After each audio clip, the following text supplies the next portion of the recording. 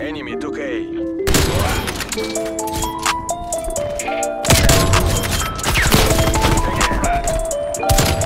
spy plane inbound.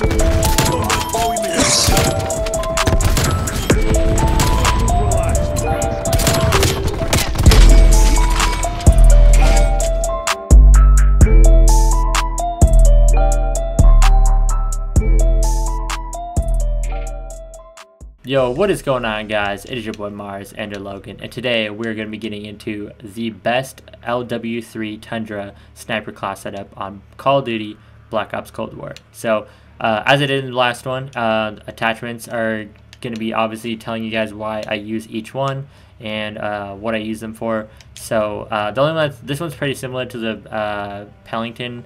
The only difference is that the Barrett I do a little bit different sometimes. But for the Tundra, I like to run the stabilizer so that your gun is not moving all over the place. You want it to be very still. So perfect attachment for that when you're zoomed in. The damage barrel. Now this one is a little bit different for the Tundra. This is where I was saying it's a little bit different than Pellington. Personally, the damage is already pretty good on the Tundra. So technically, if you really wanted to, you get an extra bullet. You can take that off and you can have the 7-round mags. What would I subtract, or what would I add for that? Personally, you can run that Tiger team so that it gives you that reveal distance, which puts a little dot on top of their name, so you can see them across the map. Or if you want, you can run a sight. So that's a very good thing as well. But if you're like me, you don't want to get hit markers. Personally, I don't want to risk it. I like to run the damage barrel. If you want to run a sight with the damage barrel, then go ahead and take off the stabilizer. Run whatever sight you want, and you're good to go on that. So the barrel for the damage, the bipod is going to be for just more control on your weapon. So put it on, you'll see what I mean. It honestly is amazing when you have it on. The 7-round mag, so that doesn't increase the ADS speed at all, so that it's slower, zooms in slower. And then obviously you want the aim down sight speed so you can zoom in quicker and get those quick scopes.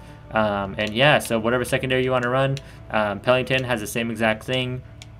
So just run those same exact attachments as I showed you on the Tundra. And then I like to run stun grenades for objectives, Semtex, the field mic for a portable radar.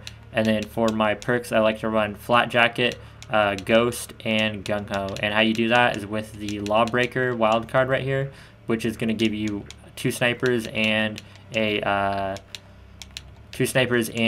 be able to choose whatever perks you want out of the 3 categories. So if you're not going to run 2 snipers and you just want to run the 1, then I recommend putting on perk read and running flat jacket, tac mask, scavenger, assassin, and then ghost and ninja, just so you don't have to worry about, you know, all that bullshit. I really wish that we could have 9 bullets, honestly, and you know, the max damage. That would be amazing, and the ADS was faster.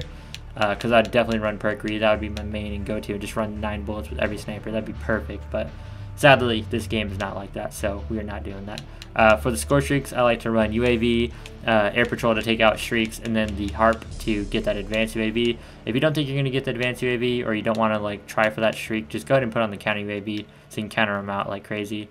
And yeah, that's pretty much the best thing to run for that. So the next one's going to be the Barrett. If you guys enjoyed this video, be sure to drop a like, subscribe, and all that good stuff. I have tons of tips videos coming out for you guys. So be sure to subscribe, drop a like, all that good stuff. Hope you guys enjoyed.